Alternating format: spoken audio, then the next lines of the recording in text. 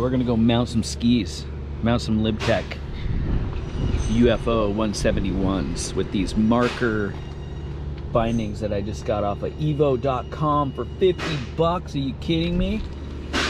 Just grab this, grab these, and grab that. Let's go see Julian. Let's go check in with Julian. Here we go. He's into his secret little laboratory. From my secret laboratory. Welcome to Mervin. Today, we're gonna mount skis. Super easy.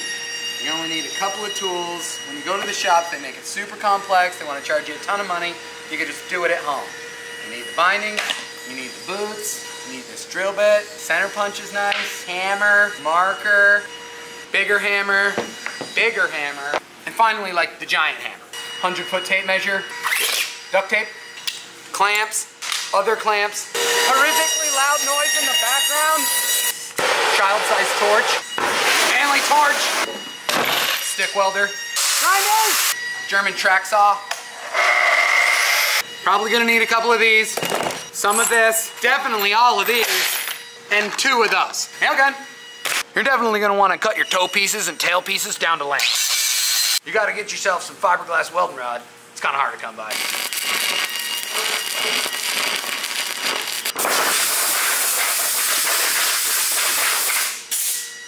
It's that easy. You can do it too. You gotta measure, and none of that metric bullshit. So this little line here is pretty important. You're definitely gonna wanna keep that into consideration. This little line on the boot is also really important. You're definitely gonna wanna remember that line.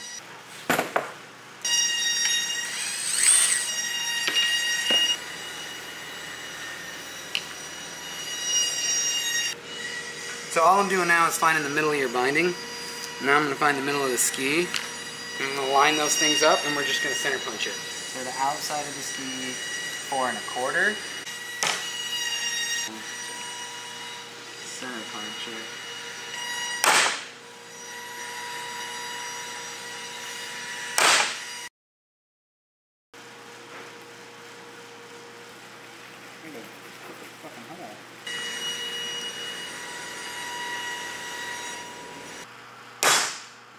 Ooh, I should check some text messages.